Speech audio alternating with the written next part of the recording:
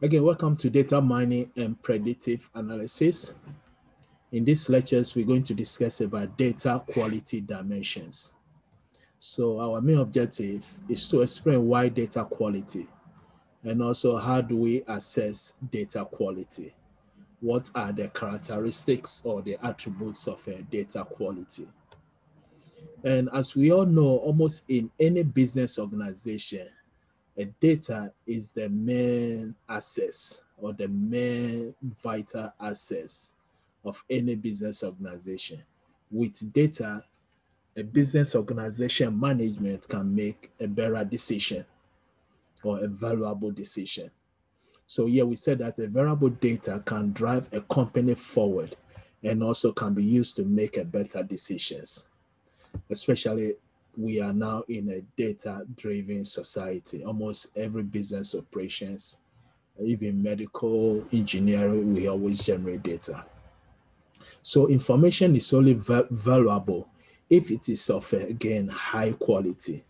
As we all know in computer system, garbage in, garbage out. If we have a high quality data, most likely we are going to generate a better result or we're going to get a better output.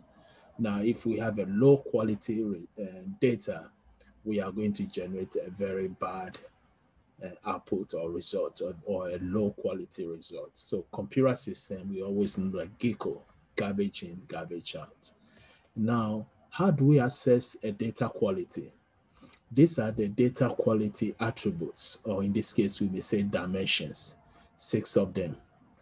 We have to make sure data is accurate or accuracy.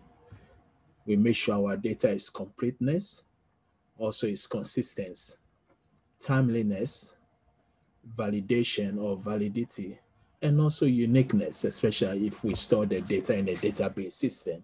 We don't want to have the same data repeated over 1,000 times or even twice.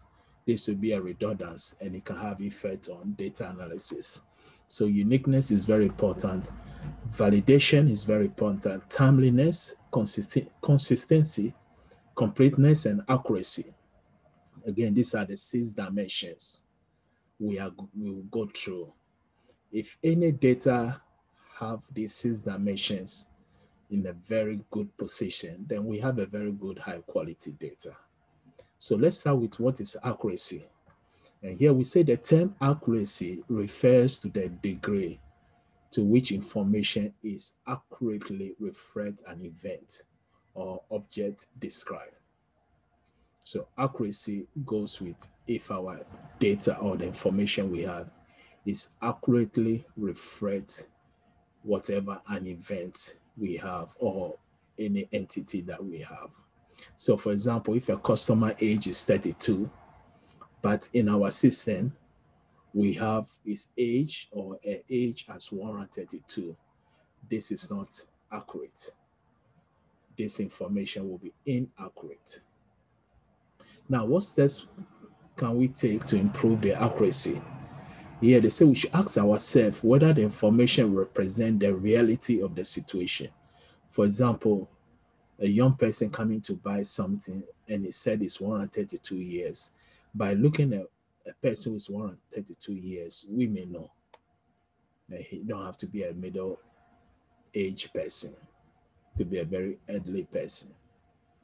So we have to make sure the situation fits the reality, or if it's an event, it fits the reality. If not, then we need to fix it.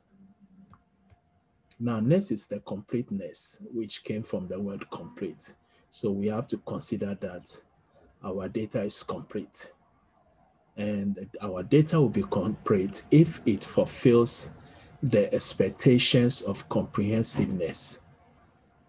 This would be, again, business operation or an event in the organization, etc. So an example is that let's say that you ask a customer to supply a name. You might, again, make a customer middle name as an optional. So in this case, if the customer supply the first and last name, the data is complete. But if the middle name is required, then if the customer provide only the first and last name, then the data is incomplete. So again, we might make a customer middle name an optional, or it's a required field. It depends. Now, there are things that, again, we can do to improve this data quality dimension, which is the completeness. We should make sure that we assess whether all of the requested information is available and whether there are any missing elements. So whatever data we need about an entity, it can be a customer, a product, we have to make sure we have all the possible information about that person or a product. In this case, we may say our data is complete. Next is the consistency. So consistency means we want to do the same thing over and over again. If we do the same thing over, we should get the same result. That will be reliability. So at many companies, the same information may be stored in more than one place. But if this information matches, then we consider it's consistent. So we have two information of a customer stored in different two places. If this information of the same customer is different, then it's inconsistent.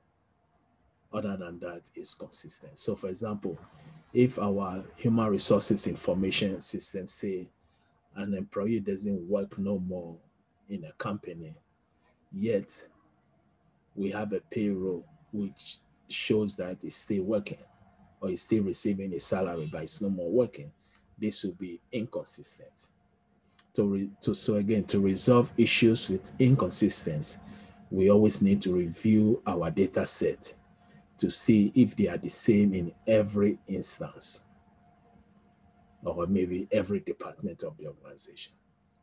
Are there any instance in which the information conflicts with itself? Then we have inconsistency. The next dimension will be the timeliness, very important also. So if your information available, right, when it's needed, then the quality of dimension called timeliness is fulfilled.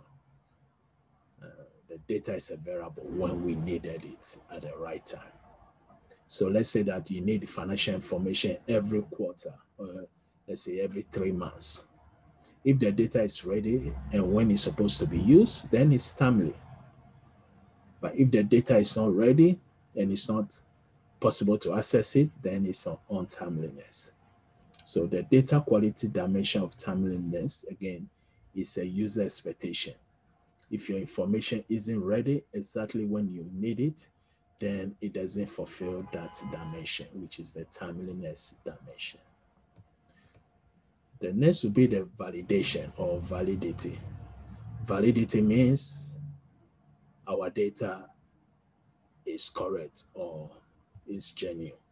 So validation is a data quality dimension that refers to information that doesn't conform to a specific format or it doesn't follow a business rule.